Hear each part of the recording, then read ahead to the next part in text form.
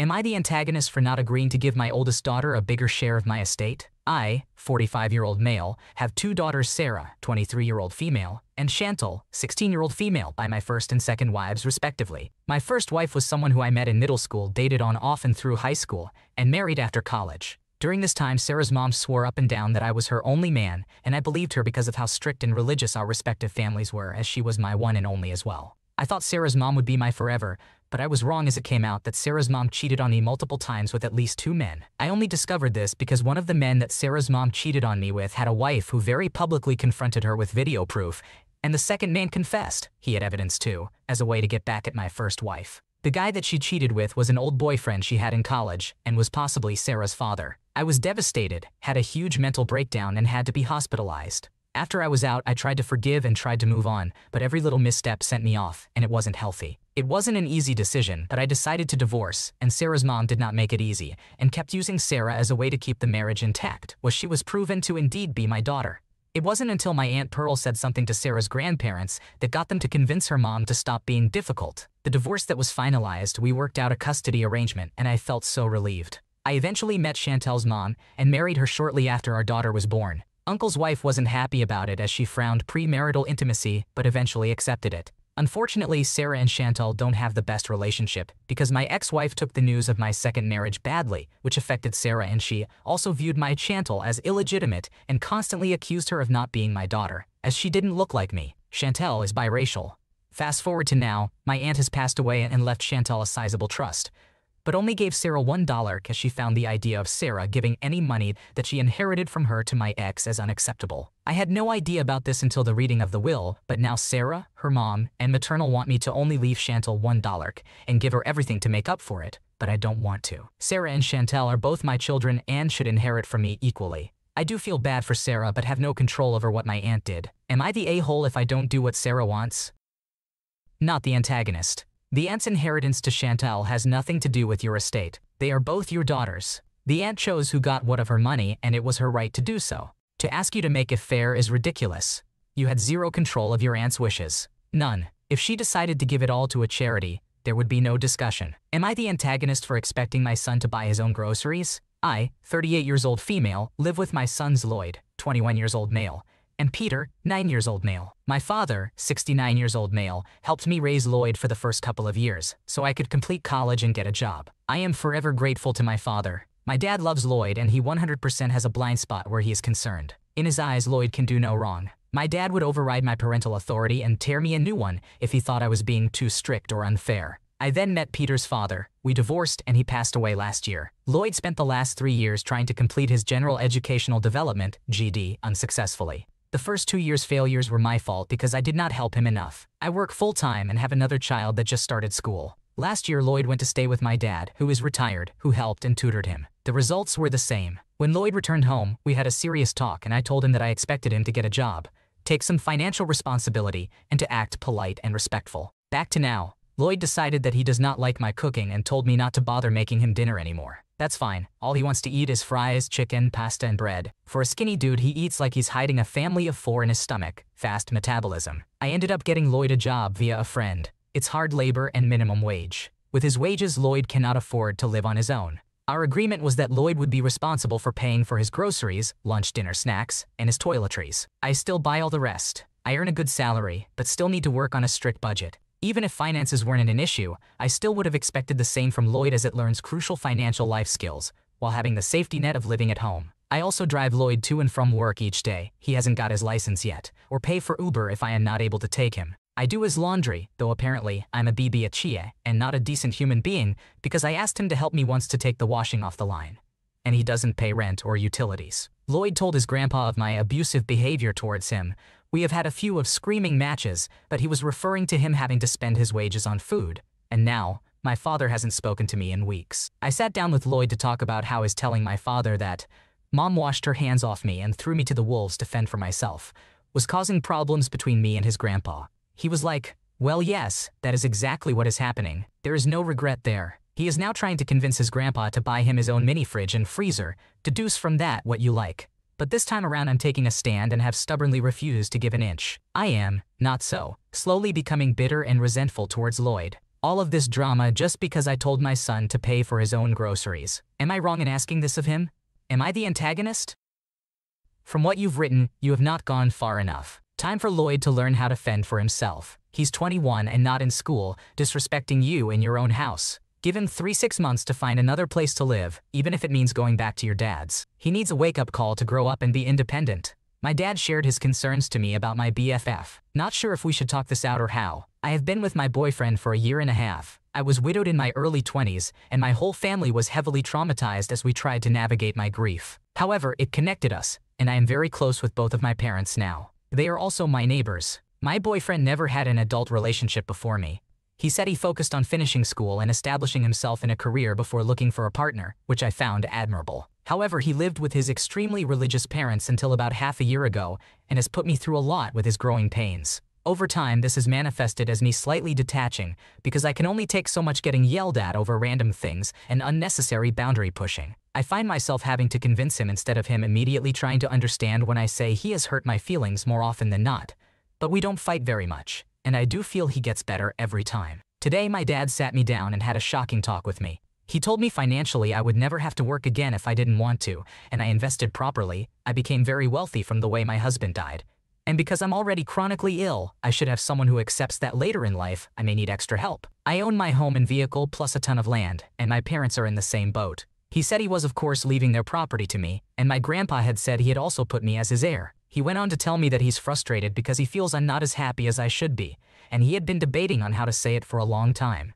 He went on to say that the way I speak about my boyfriend is concerning, and he feels the boyfriend is always going to prioritize his parents. He says the boyfriend has thrown up some red flags in multiple conversations, and despite not being religious, Dad gets the vibe that he still has a lot of misogynistic feelings toward women's place in the world. I could see it too, as the boyfriend's mom works full-time and does 100% of cleaning and chores. When I'm over, his dad always says something mean to her, and I get uncomfortable. Plus his dad dislikes me over being a widow, and my boyfriend has never defended me on this. He ended it by saying he knows that I'm an adult and he trusts whatever decision I make, but he sees no spark between us, and it makes him sad that I'm not with someone who makes me shine the way my late husband did. He also said he's concerned that when I inherit all of these properties, my boyfriend will not respect my choices and try to push me toward what benefits him, or even worse. He asked if I felt my boyfriend would 100% stick by my side when I'm older, and how he would navigate my health when he has previously not shown in a huge emergency because it was Father's Day, and he couldn't let his dad down. I didn't know what to say, and he said I didn't have to give him any answer at all. He just wanted to chat with me and throw out his perspective. I appreciate it, and I think he made a lot of fair points, but I have no idea how to navigate this conversation with my boyfriend now. Maybe we don't even need to have one, and I need to continue observing. If we talk about it, how would I word this to be less negative? Just negative behaviors and red flags. Listen to your gut, and don't settle for someone who brings you so much stress and discomfort. Your father cares about you and sees what you may not be willing to admit. It's time to prioritize your own well-being and happiness. Am I the antagonist for telling my husband that asking me 1,000 questions is not actually helpful? I, 33 years old female, work a stressful, busy job from home. He, 33 years old male, is a disabled veteran stay-at-home dad to our 2 elementary school-aged children. While I am working, he is usually in the room with me, playing on his Steam Deck laptop. He is responsible for picking up the kids from the bus stop after school, giving them a snack, and helping them with homework until I finish work and start dinner. The majority of cooking, cleaning, shopping, planning, and appointments fall on me, and I have been feeling overwhelmed for a long time. He is aware of this, and when I bring it up, he gets defensive at first, thinking I am trying to dictate to him. This often leads to him feeling unappreciated, and me having to reassure him that I appreciate the things he does around the house. However, I feel like I have too much on my plate and not enough time for myself. Even my short breaks at work are spent cleaning or eating quickly. Our disagreements stem from me feeling unacknowledged and him feeling inadequate. Recently, he has been irritable and taking it out on me, admitting that he has been depressed. We talked about it and agreed to support each other. He also agreed to take on more household tasks, and we made a chore list together. Today, he is in charge of making dinner. During my break, he asked for guidance on what to cook based on what was available. When I suggested he check the freezer but avoid using the burger patties, he became upset. He wanted me to tell him exactly what to cook and got frustrated when I didn't provide a detailed plan. This led to an argument, and he questioned why he was trying to do something nice for me if I was being difficult. This situation felt familiar from a previous incident just 2 days ago. I believe that his expectation for me to plan out dinner for him does not alleviate my workload and shows a lack of understanding or concern for my feelings. I do my best to accommodate him, but he is capable of checking the freezer and deciding on a meal himself. I am not here to micromanage him. Am I wrong for not just giving in and telling him what to cook? Not the antagonist. It's clear that he is deliberately avoiding helping out and putting in effort in the relationship. The weaponized incompetence and remorse tactics he uses are designed to make you feel guilty and end up doing everything yourself. He needs to step up and start acting like a true partner, but it seems like he's comfortable with the status quo. Consider therapy, but ultimately, he needs to want to change for any progress to be made. Am I the antagonist for the way I talked about my GFS weight gain? We have been together for 2.5 years, and those two events happened somewhere over the past couple of months. My girlfriend has gained about 50 pounds over the course of our relationship, and she was very insecure about it. But I never pointed it out or suggested she do something. I've only ever given her compliments, how gorgeous, stunning, beautiful she looks. However, on some occasions I might have messed up with the things I told her. On one occasion, my girlfriend called me after her mom had commented her outfit. "Don't wear that. You look huge in that." At first, I reassured her that she looked great, but she kept asking and asking. In the past, she had always insisted I be real with her. She would ask the same question 10 or 20 times over and over again. "No, please be honest. I want you to tell me the truth. I don't want to hear a simple, 'You're gorgeous,'" she asked me, "but people will judge you know. If you wear skin-tight stretchy fabric or crop tops or short skirts or does that mean whole categories of clothing are off limits if you gained a lot of weight?" And I responded for future reference. When you ask me those kind of questions, do you want me to give you advice on what to wear and what is flattering? Or do you just want reassurance? She felt that this was a very malicious thing to say and that it really hurt her. Her father told her, "You look like a pig." So I spent several hours reassuring her that afternoon. Told her this kind of comment says more about him than about her. Told her how good she looked, etc. She kept asking me about the weight she had gained over and over again.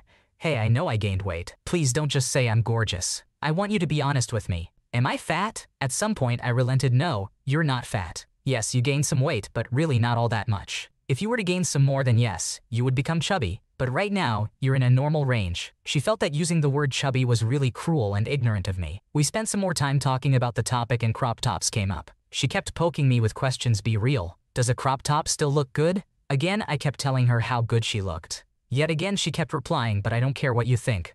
Imagine you did a survey on the street. Statistically, what do you think men would say? I told her if someone gained a lot of weight, wore a crop top and had a visible muffin top, then yes, statistically on average, men would not find it as attractive. She found my choice of words very inconsiderate. Am I the asshole for the way I responded? Those words were very hurtful to her and I probably should have said something else.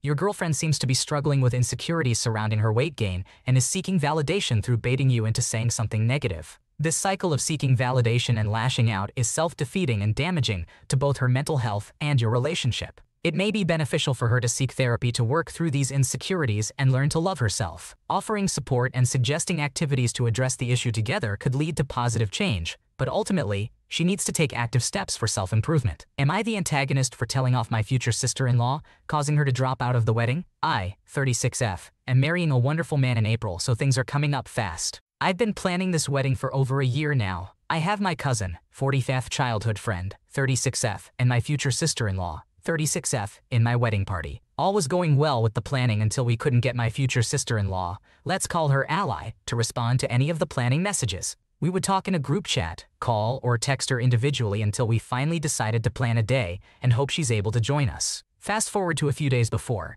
still no response from Ally, so I had to jump in to help decorate for the shower and cover any extra costs that she failed to help with. The day of the shower, Ally shows up, but with her 3-year-old she told us she would not be bringing. We love kids and that's no problem, but if we had known, we would have planned activities for the 3-year-old. Since we didn't know, nothing was planned and she was bored and ran around. I ignored most of it and just had the best time to try and keep things from being awkward. That wasn't the only problem that day. She then was asking when she would be able to leave shortly after the shower started and said she would be unable to attend the bachelorette. This is okay, at least she made the shower. When it ended and as we were cleaning up, Ally just left without even an offer to help.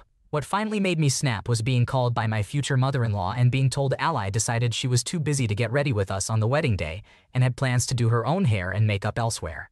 I was fuming. I told her I had it taken care of and paid a professional to do hair and makeup at our place. It was around $350 a person, and I have given the final head count so it's all locked in. Days later, she asked what was next, and I explained it was the rehearsal and the wedding itself. She then told me no one was telling her anything, so I explained how we tried everything we could, and that her absence and lack of interest was hurtful. She then asked about the hair, and I explained. And this is where I might be the because this is a white lie, that it was canceled because she said she wasn't interested, and asked her to let me know next time she changed plans so we can avoid situations like this. Well, she flipped out and told me no one was telling her anything and that I should have consulted her. I calmly explained that we tried everything we could to reach out to her, that I don't have to consult her for anything for my wedding day, and never once got mean with her. I then told her she owes us all an apology for her actions and absence. She told me to have a nice life, called me immature, and dropped out of the wedding. I am exhausted. Am I the asshole too?